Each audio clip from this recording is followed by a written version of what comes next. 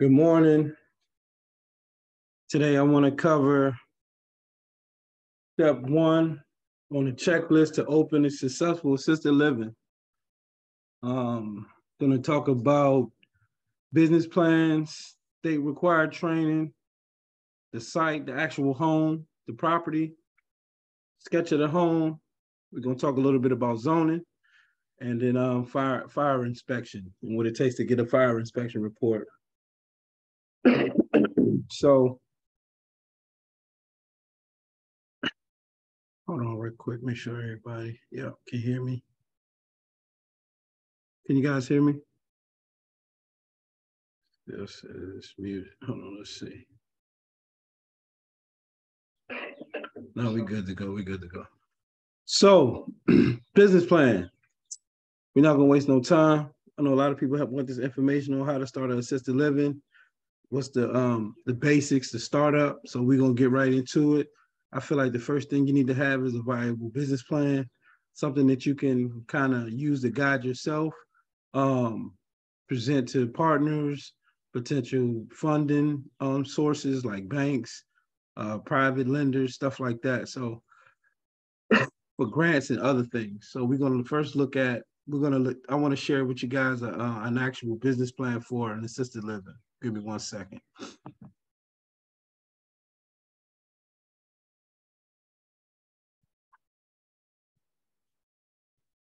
Got the birds chirping out. It's beautiful today.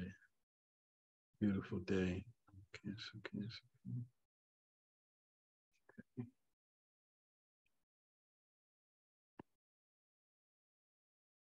This is a business plan. Here, presentation.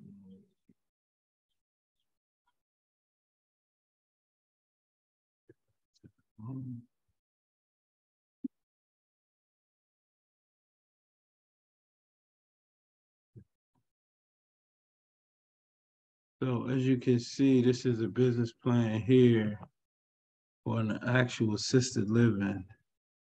So the first thing we're going to look at, hopefully you guys can see this. Let's see.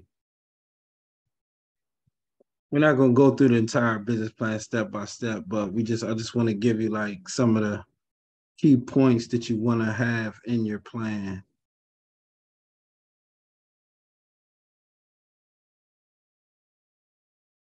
So first, this is like they have up here the business summary, which you can call it the executive summary. And then just goes into, the description, the location, the marketing, the competition, and then like the procedures of the facility. You could take a second to kind of read it. All of this stuff is being pre-recorded. It's being recorded, so it will be released. You'll be able to access these recordings in the cohort. It won't be stored on the main Facebook page where it's being streamed, but it will be in the cohort. I just wanted to, give people an idea of what type of information is being taught in the cohort.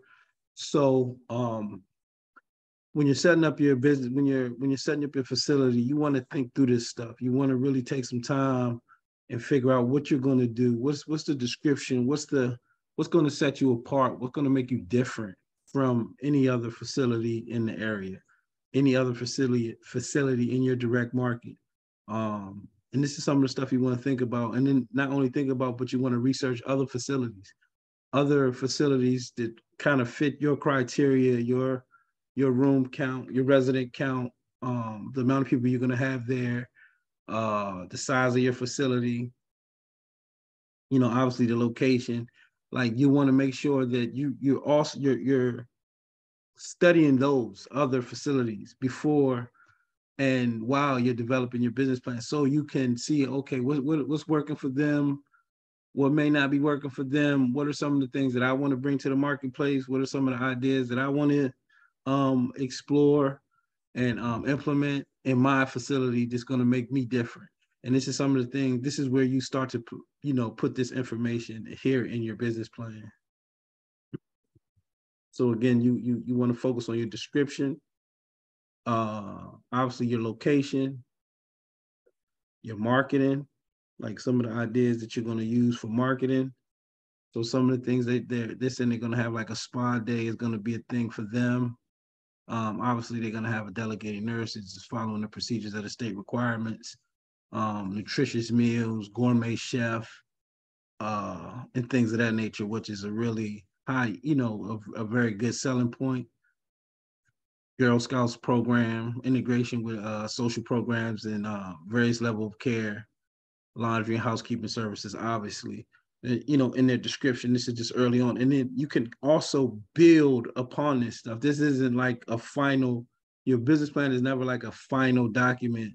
It's always something that you can build on, grow on, edit, expound, and make better as new ideas come along and you make progress in your company, because even once you're up and running, you still want to maintain a strong business plan, because you never know when you need to go back to the table for funding or expansion or partners and stuff like that.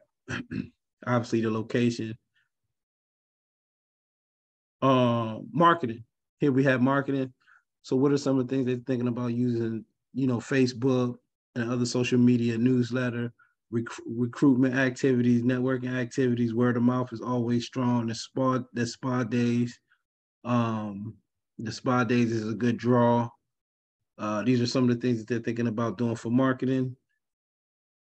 The competition. They have a couple competitors in the area that they outline, and you want to know your competition. You want to know who's out there. You want to know who else is doing what you're doing, and what they're doing and how they're what's working for them. And then you also want to see what's people may be complaining about by like checking reviews and seeing what people aren't happy with in that area or in those specific facilities, so you can make sure you're not making those same mistakes, and you can also use that as leverage to add these things and make sure that they're not happening, and saying that you won't have these problems, or you found a solution to these problems.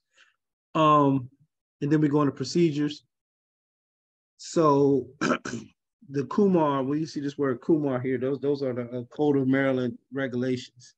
So regardless of what you feel like your procedures are, Maryland has a certain standard. So you're going to have procedures, policies, and procedures written up to their standard. And then also, if you do want to add different standards and different policies and things to your facility, you can as well. But it has to at least rise to the Maryland standard. And what they have here, you can see that they're saying that their policies will have that standard and will be provided to the residents, which is great. And then it also has OSHA here, Occupational Safety and Health Administration will be used in managing employees, contractors, and delegate nurses. So that's another great point to have in your business plan as well.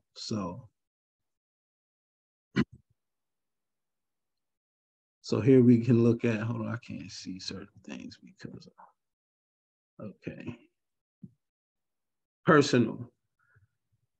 So what they plan on having as far as their staff structure, hold on, let me hide this bar. Certain things that y'all can't see, I can see it's kind of blocking my vision. All right, floating controls. Personnel. 3 certified caregivers, 1 delegated nurse, assisted living manager, administrator will be hired under compliance of COMAR and OHCQ. OHCQ is just the office that it's called the OHCQ. I can never remember what it exactly stands for. The Office of Healthcare, Health and Care Quality. In Maryland. So that's where you go submit your licenses and all of that stuff.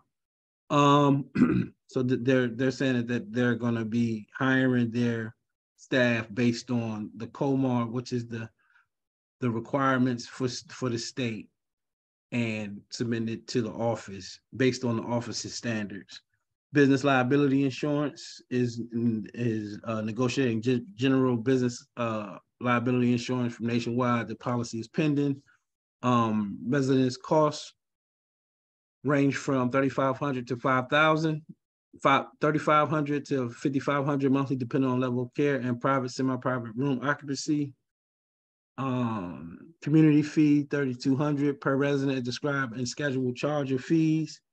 Schedule of charges, section 3 of assisted living residence and care agreement.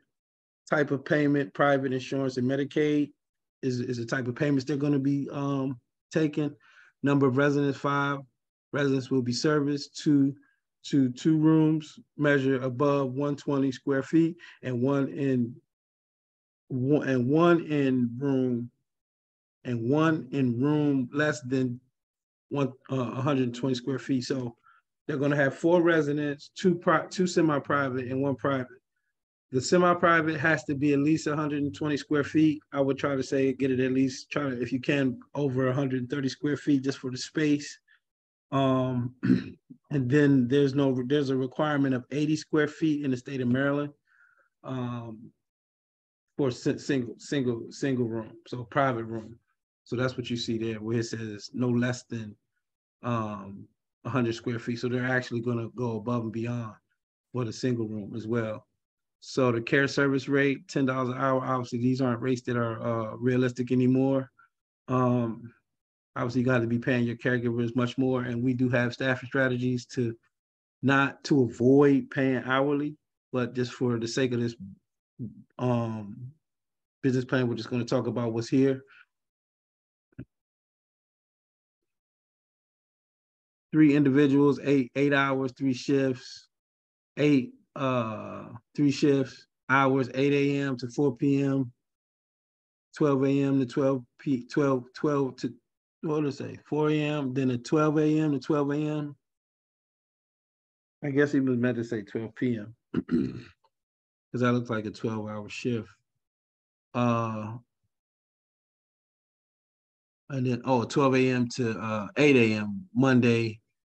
Monthly expenses, 31 days, $14,888 at $10 an hour, which is, again, not realistic in this market. It's a little dated, but, just for the sake of the business plan, you can kind of fill your own numbers in.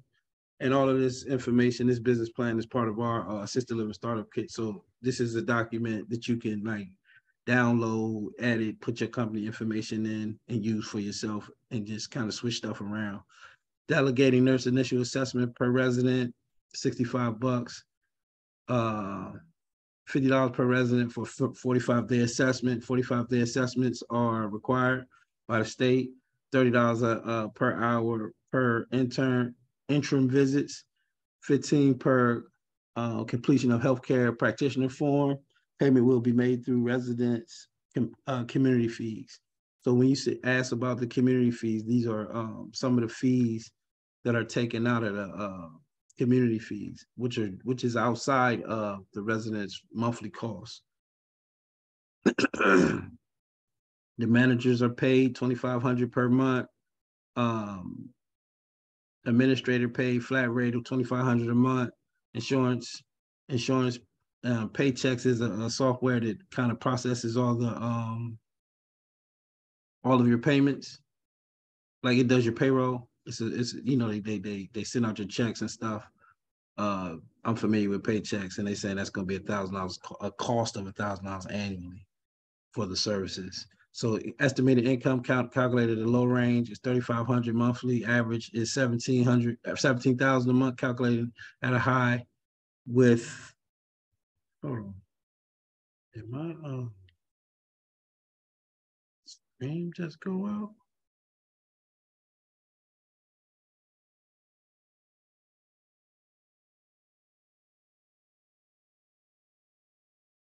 Okay, cool. Thought I lost my feed there for a second.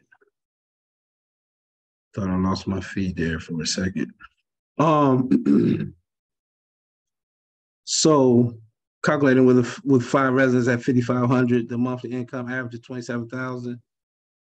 Calculating for residents and 1 at 42 is an monthly average income of 26,200. So these are estimations. These are just estimates. These aren't hard numbers. They haven't started doing business yet, so they're just preparing. And you want to have something on paper. You want to have some estimates. You just don't want to have nothing there. So this is a good way to have something there and to begin your business plan and to kind of get an idea what the numbers are going to be. But every market is different. You know, what you negotiate, what you can work out with different clients, what you can work out with different care providers, you know, your personnel, your staff will, you know, greatly and dramatically change these income rates. Something, you know, obviously some of the costs aren't like are going to be fixed costs. What you got fixed costs like your mortgage, your electric. These are going to be costs that are going to be consistent every month. But there are certain things that you can do with your staffing and your pay, and also how much you're charging that can, you know, make some of these numbers work out a little better for you. So there's always more ways to make more money and to make it more of a financial benefit to you, your assisted living. So let's keep going.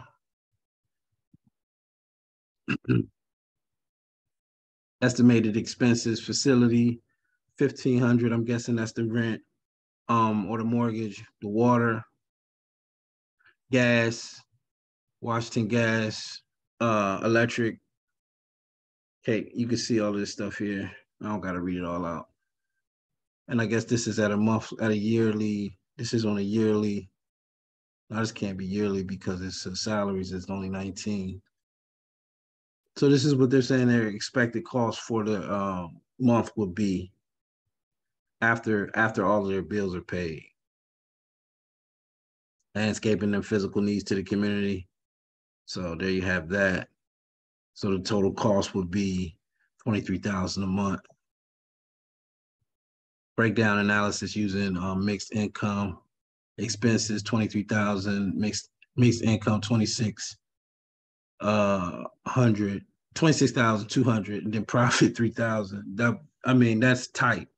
That's really tight to for an assisted living. Obviously, you want to make sure your breakdown analysis and your expenses, you know, lead you to a higher profit than $33,000 a month.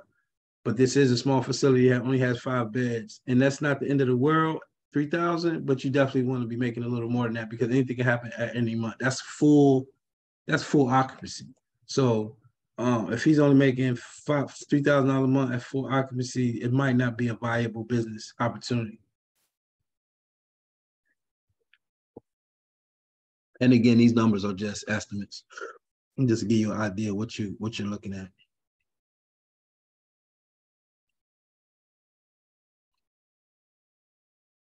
Breakdown analysis with low income expenses, low income, zero profit.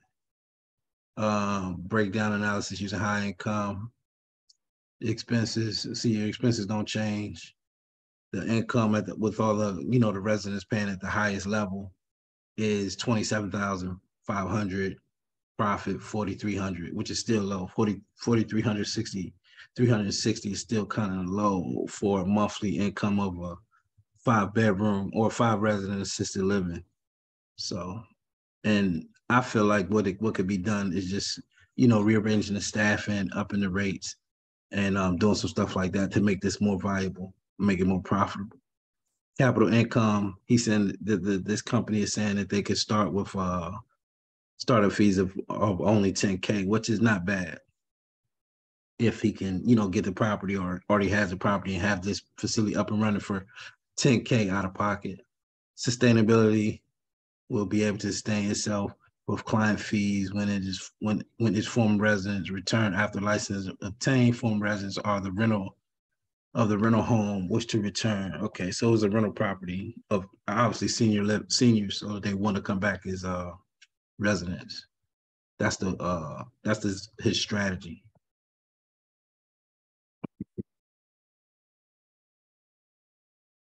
Okay, let's see what we're at here. So that's it. That's a very simple breakdown of a see, look, this is 2012. So this is just a really simple breakdown of assisted living business plan and some things that you want to make sure you have in your business plan. So let's look at, let's also, now I want to talk a little bit about the next subject that we want to cover, which is, one second, let me get it pulled up. Just navigating these Zoom pages so I can get up different screens.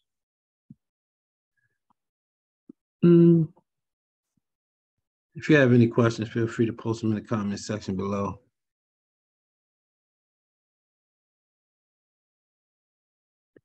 Okay, cool. Back up. So now what I want to talk about a little bit is the state required training. What the state requires in Maryland and a lot of states that we deal with, we always run into the fact that the state wants you to be trained or have a trained administrator on staff before you open up. You want to have a trained administrator, and they're called an assisted living manager. And you also, and another thing that Maryland requires is it also requires you to have two, actually. It wants you to have an alternate. So not just your assisted living manager, you also have to have another manager who's been through the 80-hour training. It's an 80-hour training, who is also on your application for licensure, so that if your first manager is not available, you have backup, because they always want to make sure you have someone there to care for your residents. So basically, the 80-hour training consists of, in Maryland, it consists of like a few different things. So one of the first things they're gonna walk you through is the philosophy of assisted living. It's kind of breaking down the history of assisted living, like how it came about, where it started, how people moved from nursing homes, and how the whole concept of assisted living came about. Then they're going to go into the that's like that's the first part. Then they're going to have like the aging process and its impact on you, your family, the community, you as an individual, your aging process, and then just the entire aging process in general. That's a part of the training. Assessments and level of care, they're going to be, that's covered in the training during the 80-hour assisted living management course. Service planning, like how to plan service. You're going to have to learn how to how to plan service and create service plans for your residents as they come in, and how to assess different things when setting up a service plan. Clinical management, like management of like medications and different things that are going on in the facility, admissions and discharge criteria. This is another thing that you're going to have to learn as a manager. Nutrition and food safety, mental health, dementia and behavior management, end of life management. These are, like I said, these are some of the skills that you're going to learn in your 80-hour course. I'll talk a little bit about who teaches those courses. So dementia, mental health and behavior management, end of life training. You're going to have to learn, different processes and skills to manage the end of life process. Management and operation of the facility, emergency planning, quality assurance, basically making sure that there's a way that you're communicating with your residents, the families, and even the state to assure the highest quality of your facility. And then like a survey process. The survey process is when the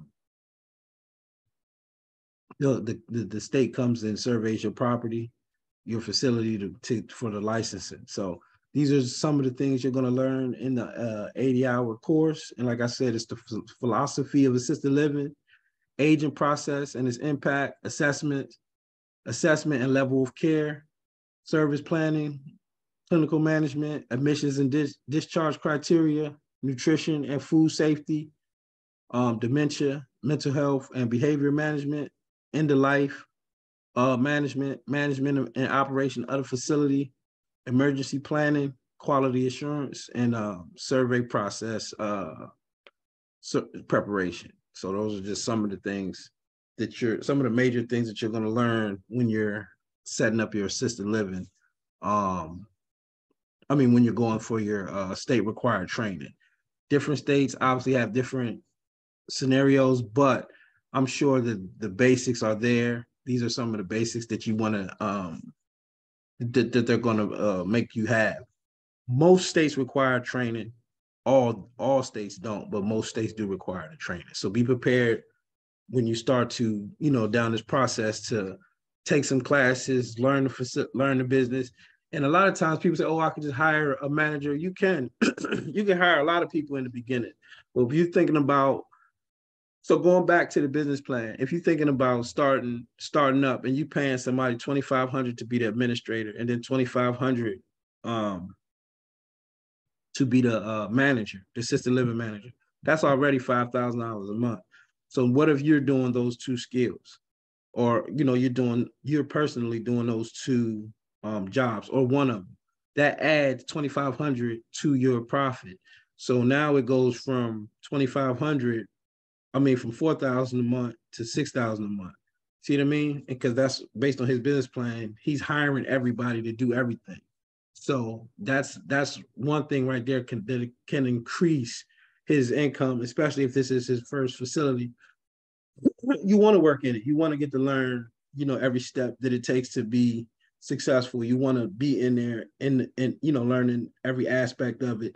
So then you can, when you do hire, you know what to look for. You know what type of person you want to be in there. You know what level of skill and what level of quality of care they're willing to, provide for your residents and for your facility. So that's just something to think about, when it comes to getting those state trainings for yourself, and then working your first property yourself, and not, being so quick to outsource or hire when you can keep some of that money for yourself, because it's not a full-time position. It's not like you're going to be working an hourly. That's not an hourly position. It's a management position where you're just kind of overseeing the facility and just, the operation and, documentation and stuff like that. The caregivers are doing like the day-to-day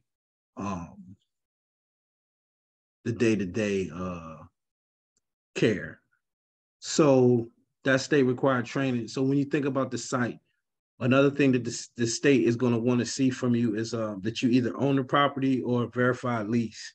And a verified lease is just a lease that you sign with the owner of the property. You don't have to get it notarized. It's smart too, just so the state would be more comfortable with the lease.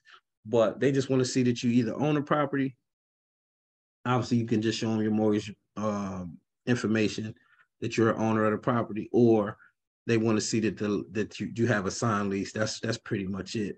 The next thing that the state wants to see is a sketch. And a sketch is not like, and when I first thought about it, I'm like, man, I got to get an architect and all that. They just want you to draw on paper, like every room that's in the property, and where the bathrooms are, where the kitchens are, and then write it in like, this is a bathroom, this is a kitchen, this is the emergency exit, this is the back door, this is the garage door, this is the basement door. These are doors, these are rooms that the residents will have access to. These are the rooms that the residents won't have access to. And that's it. And they want to know where the emergency signs are going to be and stuff like that. But the sketch is really, you can overthink it, but it's just really, when we're talking about a small residential assisted living, now we get into like the bigger facilities, obviously you're going to want to have a professional draw it up for you so it could look decent and, really, and be legible. But you also still want to make sure you're taking your time using a ruler, you're using a pencil, you're being really clear. Oh, and then also they want to see the square footage of each room that you're outlining on this sketch. This also goes with the application. When it comes to zoning, while we have if applicable here is because that a lot of times when you're dealing with residential assisted living, zoning isn't required. It depends on what the community you're in is requiring, and also when it comes to zoning and permits. So at a certain bed count in most counties in Maryland, there's no zoning requirements, but it does get tricky. So you definitely want to check with your zoning and permit departments to make sure that you're compliant and that you're zoned properly to do this business. You don't want to get all the way in, start buying furniture, making repairs, doing all this different stuff, and kind of find out you're in the HOA or some other situation, or the HOA is going to stop you from doing it, or there's some zoning restrictions based on your, what you're trying to do as a facility. So you definitely want to check with that. It is case by case, county by county. It's more of a county thing than a state thing. So you want to go down to your county office and make sure you're checking in with them and getting that information. And and the crazy thing about it, you'll get to these offices and they don't even know, because the facility is, if it's not a requirement, they don't have a document for things that's not required. They have a thing that's just required. So sometimes they won't even have the information, and usually that's a sign that it's not required. But you just want to make sure and double check and make sure you get everything in writing that you're good to go. As far as a fire inspection report, what you usually need to pass a fire inspection is smoke detectors and carbon dioxide detectors. They, you can get both. They're like one. It's like you just buy one and you put them in each room. I just put them in each room. Don't even think about it. Put them in each room: living room, hallway, kitchen, dining area, every bedroom, laundry room, anywhere that there's a room, garage, every room, storage room. You want carbon dioxide and fire detectors, smoke detectors in every room. And then also you want to make sure that you have the proper amount of fire extinguishers. Fire extinguishers have to be in the kitchens, basement, utility room, or anytime, like where do you do laundry, stuff like that. So you also want to make sure you have the proper amount of fire extinguishers with the they're going to require a tag that goes on it with the date, that they expire. So they don't last forever. Sometimes you see them, they be super old and they're there, but they're not, up to fire inspection code. So up to fire codes. So what you do then is once you have everything in place, you just contact the fire department, tell them, they'll come out, they'll survey your property, they'll tell you this, oh, this fire, this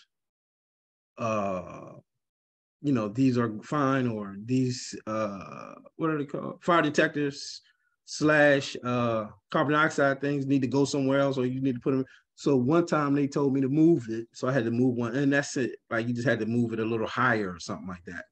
But other than that, they just, they come, they give you the report, then you're good to go. You take that to the that's part of your application. And that's pretty much the checklist, the step, the first step that we're going to cover today on getting your facility up and running. If you guys have any questions, feel free to comment below. And if you have any questions in the future, give us a shout on email, on Facebook. Phone number is 443-214-6062. If you need to contact and you have some more questions, all this information can be found in our cohorts that we meet every week. I'm sorry, it's a 6-month program where we meet weekly, and you can join that easily through our website, allenchain.com, or just give us a call, shoot us an email, acomecarecoaching@gmail.com. So that's it for today, and we'll be back with another training here shortly.